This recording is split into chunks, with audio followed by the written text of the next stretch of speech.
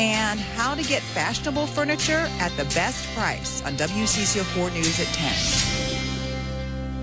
Hello, I'm Dennis Doda. And I'm Amelia Santinello. Don has the evening off. Buying furniture for our homes, boy, can that be overwhelming. Yeah, you're not kidding. So many selections, styles, and stores. Well, tonight, Terry Gricka shares trade secrets from a Consumer's Digest furniture shopping expert. Furniture is the fabric of our homes. It sets the mood, the tone, the feel. The key is shopping online, doing some comparison shopping.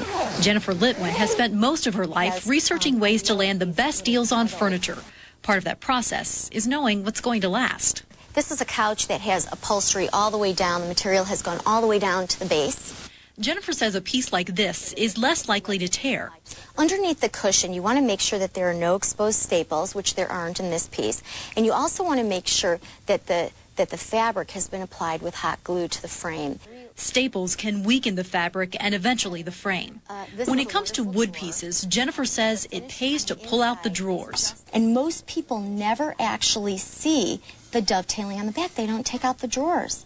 But that gives, these cutout pieces give a lot of added stability to the piece so it won't shake and fall apart over time. Drawer stoppers are a must if you have kids. But there's another safety feature that often goes unnoticed. The key is having equal weight. This is, if you look at this piece, feel it? Yeah. It's got a lot of support. It's not going to tip over. You don't worry that it's going to fall over. More than 10,000 children are injured or killed each year by furniture toppling over. Another thing you want to look for is you want to look for wooden glides. Most stores today are selling furniture with metal glides. And the metal glides tend to warp over time. They get beat up, and then it's hard to open and close. Then don't forget to look online. A lot of retailers will offer up to 30% off online that they don't offer in the store. Be careful about delivery costs. Some stores will charge up to 15% extra for assembly or delivery, but will waive those fees if you ask. It also pays to think like a designer. Jennifer says that title alone often gets a person a 15% discount. But get this.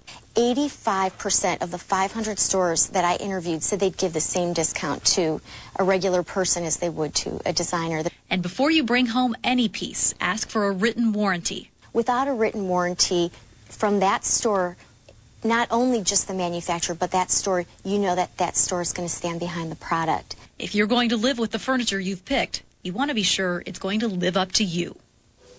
And Jennifer also says some companies charge extra for things like Scotchgard, but she's found that household cleaners are often just as effective. Terry has put more of Jennifer's furniture shopping tips at her blog. You can also try out a website that lets you see how different rugs would look in your room. Just go to WCCO.com/TerryBlog. That's all one word.